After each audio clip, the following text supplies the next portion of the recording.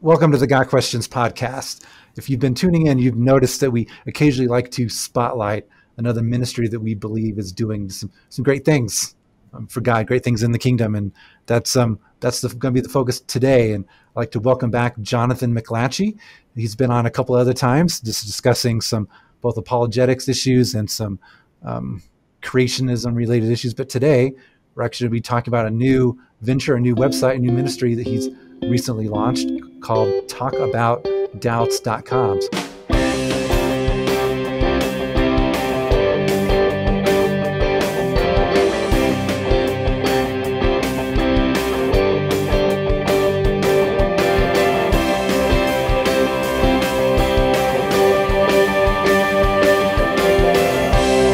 Jonathan, welcome back. Thank you, Shay, so much. It's great to be here again. So just said, I'll let Jonathan do the full intro, but what I love most about talkaboutdoubts.com is that it's very complementary to what we do at Got Questions, and that at Got Questions, our goal is to provide brief answers to questions that people ask, and a lot of those involve doubts. But so many people come to us and they need something more. They need to actually have a conversation with a real person rather than just an email exchange or even just reading articles on our site. And that's what talkaboutdoubts.com is all about. So Jonathan, why don't you tell our listeners a little bit about talkaboutdoubts.com, what gave you the vision to launch the site, and what exactly you guys are doing? So talkaboutdoubts.com launched in December of 2021, so last year, but really it's a spin-off of something I'd been doing since 2016 on my personal website, which is for many years I've had a forum on my website that people could fill out and write to me to inquire concerning doubts that they might have concerning the veracity of the Christian faith. And then I would reach out to them and schedule a one-on-one Zoom call to discuss with them their doubts in confidence, and to help them to develop a protocol for working through doubts in an intellectually responsible way, and also help to engage with their particular concerns that they have. Last year in 2021, I had the vision to create a network of scholars and experts and thinkers in different fields. So we have people with expertise in biology or physics or astrophysics or biochemistry or New Testament scholarship or Old Testament scholarship or biblical Hebrew or philosophy or psychology and therapy and so forth. And these scholars on our team are willing to schedule private Zoom calls with Christians who are having doubts about their faith, or indeed ex-Christians who've already left the faith who want to explore whether there's perhaps a way back to faith rationally. And so basically the way it works is someone will come onto the website, talkaboutdoubts.com, and they will fill out a form, and we will distribute that to one of our scholars. We have over 50 scholars on our team, and we'll distribute the inquiry to a scholar who's relevantly qualified, someone who can speak to that particular issue, and then that scholar will get in touch with the inquirer and schedule a time to do a one-on-one or sometimes a two-on-one Zoom call to discuss with them their doubts. We also now have a private Discord community of past inquirers of talkaboutdoubts.com, as well as many of our team members. And so we're trying to also address a very common recurring theme that I've observed in the many hundreds of calls I've done with doubters, which is that people feel lonely and isolated and feel like there's no one in their family that they can talk to about these matters, or their church community and their pastor doesn't really want to have anything to do with it. And so I'm trying to address that. We're trying to address that by creating a community of like-minded individuals. We also do weekly Zoom hangouts now as well. We alternate between an emotional support group and a course that I teach every other week, where we review the evidences for the veracity of the Christian faith. So that's what we're doing at talkaboutdoubts.com. Yeah.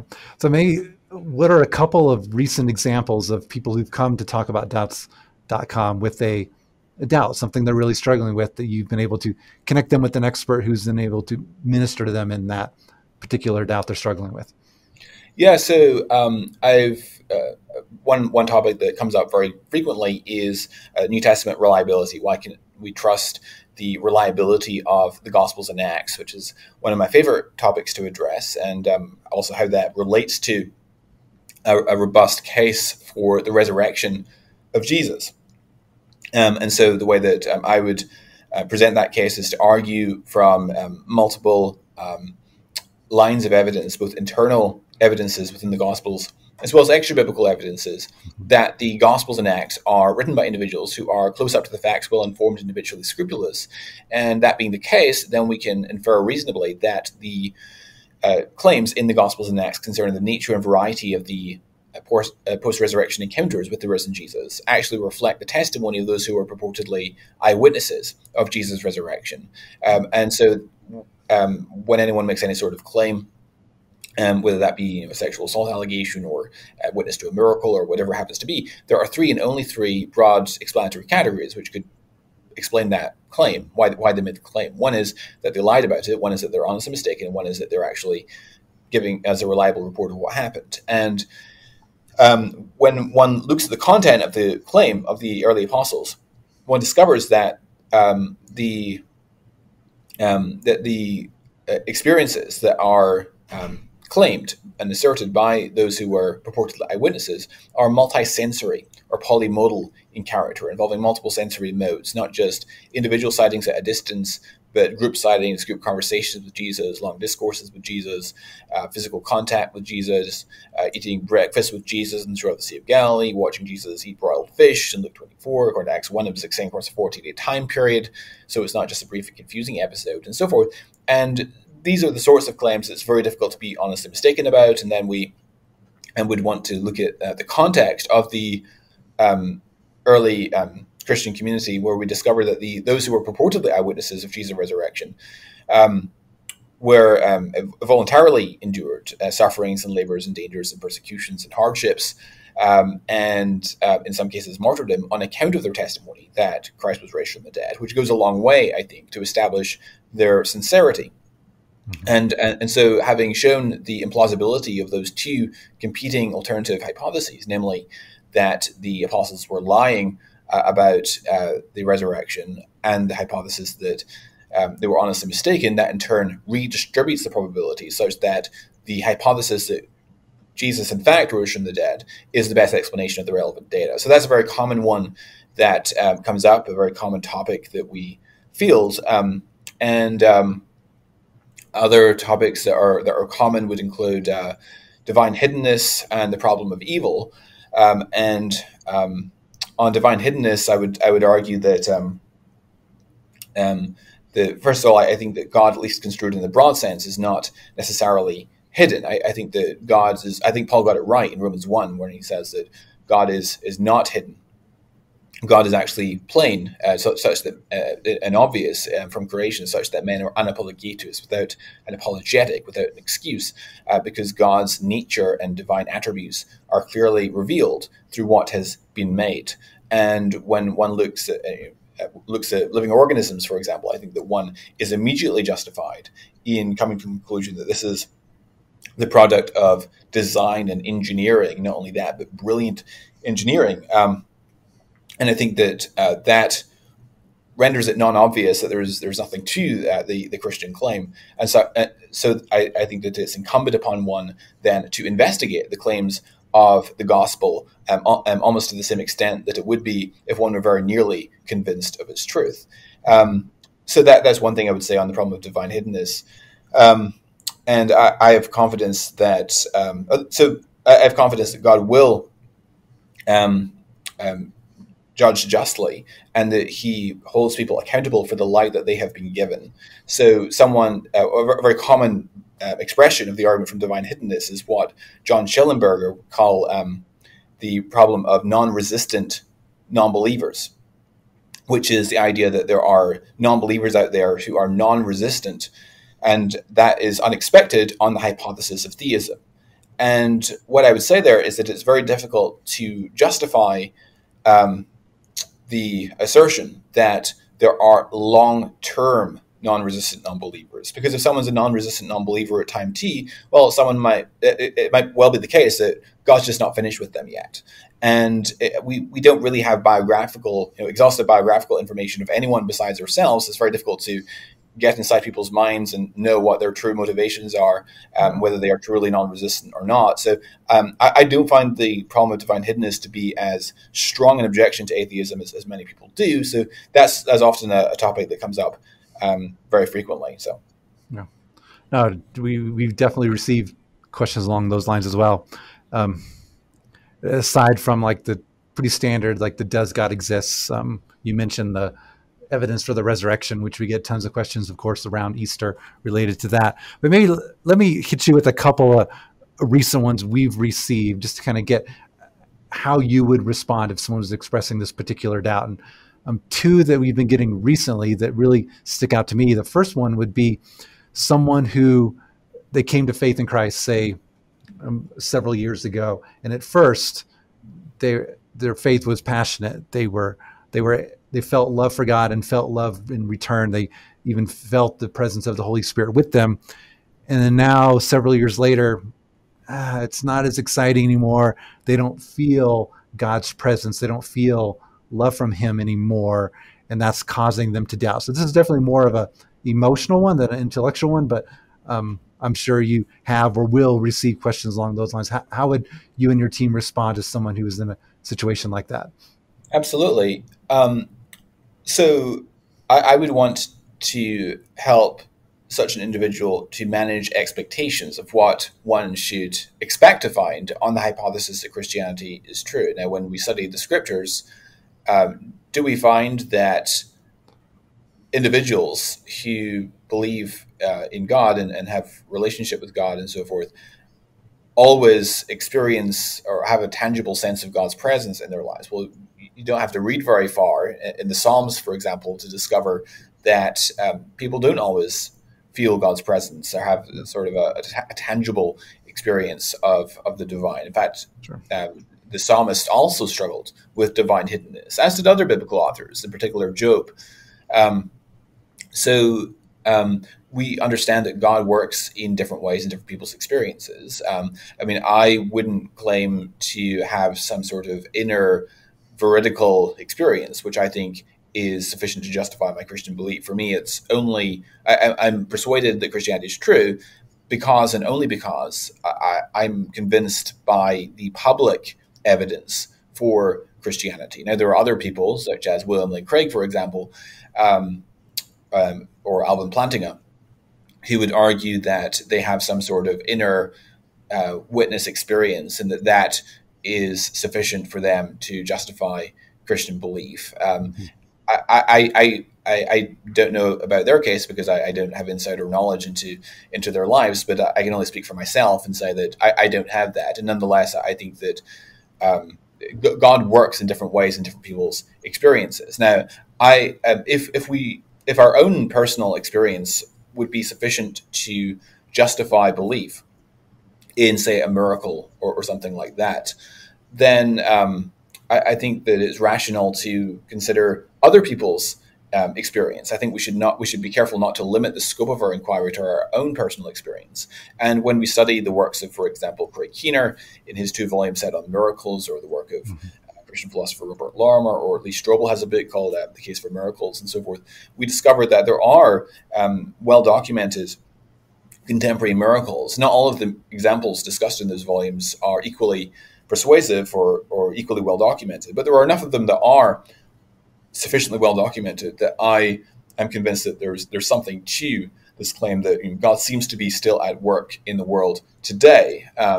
And so I think that I would encourage one not to base their assent or otherwise to Christianity on the basis of emotions or personal experiences. Emotions come and go; they're fleeting. But I would encourage people instead to base their faith on the public evidence, which I think is quite compelling. Yeah. So I'm probably going to butcher the pronunciation from what I've read of Plantinga and William Lane Craig. I believe they call it the sensus divinitas, this inner sense of God. And there's been times in my life where I think I definitely have sensed something that I cannot ascribe to anything other than God's presence. But then there's other times where I don't. And so not basing my entire faith on a feeling, I think is very important. And I'm not the most emotional person out there, but so I know for other people, emotional engagement and attachment is a much bigger deal. So I think the advice you gave is to not base the veracity of your faith on a feeling is very wise counsel. At the same time, not denying that there can be that emotional attachment, that God can reveal himself in that way to some people, because he clearly does. For sure. And I mean, you've heard stories, I'm sure, of Muslims who have converted to Christianity, having received a vision or a dream of Jesus. And I actually know someone within my own circle of contacts who was a Muslim woman who she didn't have a Christian background at all, and very limited Christian contact. And she wasn't really interested in Christianity at all. And then Jesus appeared to her in a dream, and she's become a Christian since then. So, I mean, that sort of thing does happen. God does reveal himself in special ways. And I think that for someone like the Amazonian tribesman, for example, who doesn't otherwise have access to the gospel or the biblical text and so forth, I think God will judge such a person on the basis of the light they've been given. And I think that it's quite plausible that God could have alternative arrangements for such individuals, including perhaps revealing himself in other ways, such as through dreams and visions or something along those lines. Yeah, because excellent, well said. I mean, question number two, and you'll instantly recognize that maybe the context of where this is coming from. Recent events and the various churches have given Christianity a bad name. We're receiving a lot of questions from people who are, whether they've had something bad happen to them in the church, or whether they know of other people, or they've just heard of it. People who are denying the faith or having doubts due to the extremely poor behavior of other people who are claiming the name of Christ. Well, if this person was fake, or if these people who I used to admire were willing to do this or allow this or cover this up, how can I buy into a faith where people are doing those sorts of things? How would you respond to someone with that particular doubt? Yeah, I mean, there's unfortunately people that are hypocrites in all walks of life, adherents to all worldviews. So I don't think you're going to find a worldview where everyone's doing things that you would approve of. Now, if Christianity is true, then it actually predicts that there are going to be people who are hypocrites and people who profess to be Christians who are in fact not. That's clear from the teachings of Jesus. Read Matthew 7, for example, that describes false teachers. And so the fact that we do in fact find hypocrites and false teachers and false converts, people who are professing the name of Christ and yet know him not, should not be particularly surprising on the hypothesis that Christianity is true, and therefore it cannot be taken as a grave blow against the veracity of Christianity. Mm-hmm. Does that make sense? It does, for sure.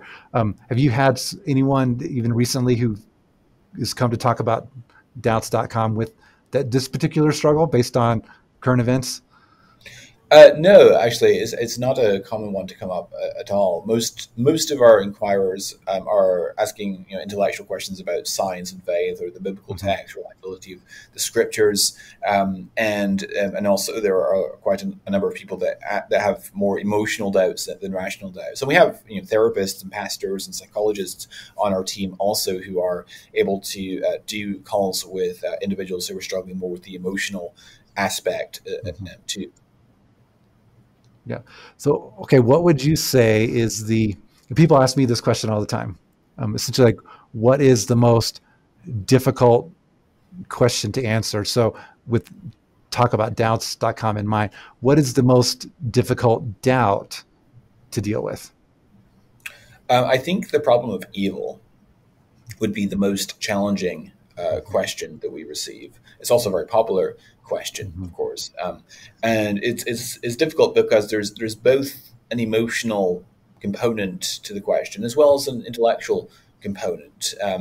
People are very moved by the sort of suffering that we observe in recent times in Ukraine, for example, or or starving people in Africa, or people afflicted with AIDS, or all kinds of human trafficking, or all kinds of really horrific things that we observe in the world, the Holocaust, or concentration camps in North Korea. I mean, there's just some really horrific things going on in the world, and the question is if God exists, why would He allow such things to go on? Why would He not intervene? And why does He allow so much suffering in this world? And I think that we have to confess that is a very difficult question. I think it undermines our credibility when we try to trivialize that sort of question. I think it is a difficult question. Now, I'm of the position that the problem of evil constitutes some evidence that tends to disconfirm Christianity. I don't think that it's sufficient evidence. I think that the evidence for Christianity is much stronger than the evidence against it. But I think the problem of evil would count as evidence against Christianity.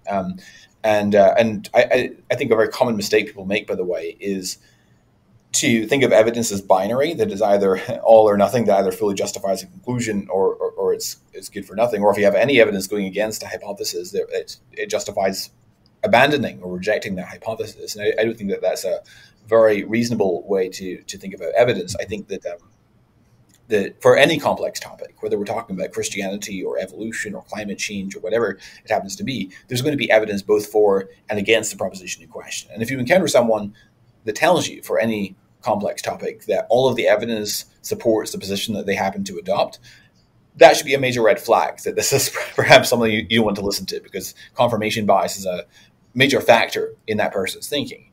Now, I think that people, though, sometimes overestimate the potency or the strength of the problem of evil.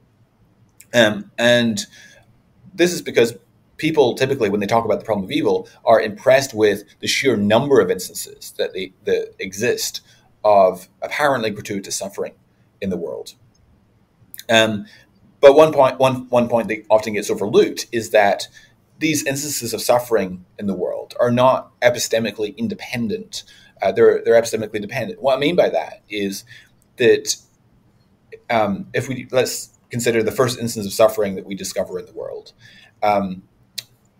It doesn't necessarily follow that the second piece of evidence of suffering and evil in the world carries the same evidential force as the first one. Because if God has a morally sufficient justification for the first instance of suffering in the world, you may well have a similar morally sufficient justification for the second one, and the third one, and the fourth one, and so forth. And so this is what's called the problem of reducing returns by multiplying examples, that the evidential value of each successive instance of suffering in the world actually depreciates over time as each successive example is added.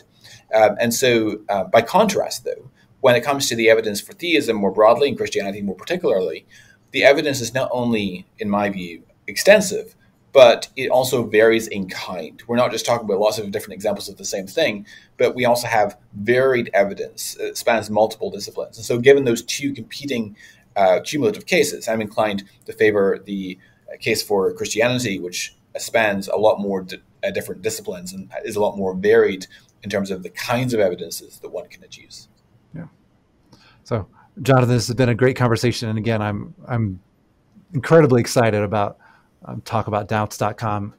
There's a huge need for something like that. And I really don't know of anyone else who's doing something exactly like that. And that's pretty unique. I mean, Christians have been now doing internet ministry for, Got Questions have been around for over 20 years. And I know there's some Christian websites that predate us, but to come up with something like this, I mean, it's clear God was leading in this, and I'm praying for you guys to have wisdom and discernment, what direction God wants it to go. And I'm excited to have a ministry that I know the leadership is trustworthy, that I can send people to who can take people the extra step beyond what Got Questions can do. And I look forward to our future conversations of how we can